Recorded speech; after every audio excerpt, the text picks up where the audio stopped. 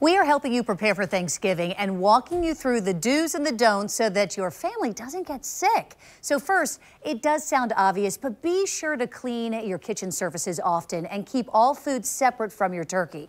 It's important to only put raw poultry on non-porous surfaces that are easy to clean.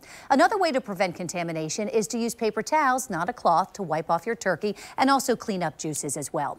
Don't stuff your turkey the night before. That's a big no-no, but do use cooked ingredients.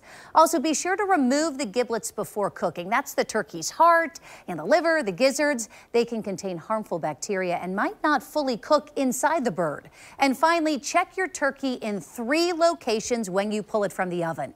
A meat thermometer is the only surefire way to make sure it's fully cooked. The thigh should be at least 180 degrees, the breast 170 degrees, and the center of the stuffing should be 165 degrees.